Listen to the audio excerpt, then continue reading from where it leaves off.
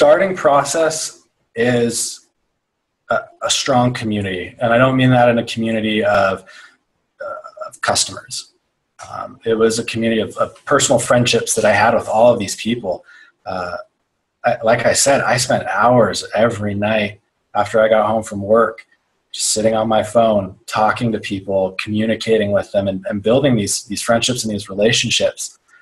I think the biggest reason Mextures had such a success from the get-go was I never treated my Instagram as a means that the people I follow as customers, as potential customers, as people who are going to invest in me, but rather I was investing my time in them. I was really focused on what they were doing.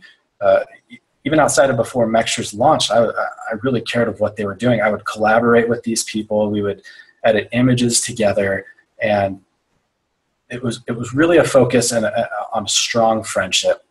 And a community shouldn't be a customer. It should really be a bond of friendship between yourself as a business, and at that time it was just me as a person, and that other person that's in your community.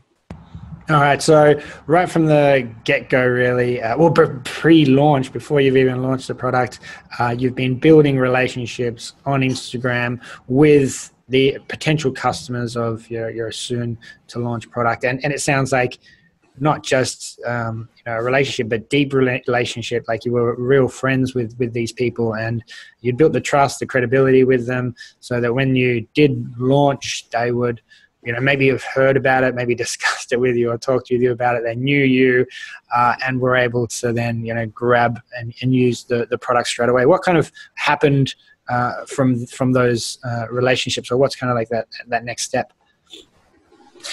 So once I had those relationships, those people came to bat for me. When I launched this, it wasn't me going out to them and saying, hey, check out this new product that I came out with. It was me just putting it out there and them going, whoa, this is cool. I want to support Merek. It's not so much that I want to support Mextures. It was a personal connection with them.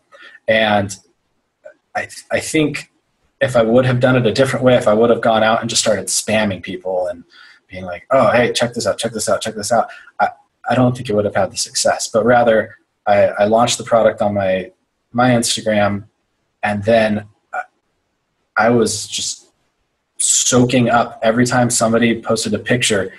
It was the greatest thing ever for me. And I would go and I would comment on that, and I was refreshing that Mextures hashtag nonstop, because it was this connection that I was having with people. And I hadn't really experienced that before. With my network with photography was pretty much based here in Arizona, and all of a sudden I had people in Europe using these textures, and people in Canada and across the world. And that became addicting, in a sense, not to grow Mextures, but to build these connections all across the world. I think anybody who starts a business gets that addiction, gets that hunger where they're spreading themselves across the world and building these friendships, and that becomes really, really addicting. I think that was a great part of it. And because I was so invested in my time, and it wasn't that I was ignoring these people, they wanted to share it. And I think I should have knocked the product and be like, this is why it did so well. I personally believe they were really good textures too, and it was something new that was different than the kind of stagnant direction that I felt that photography and editing on your iPhone had gone in that time.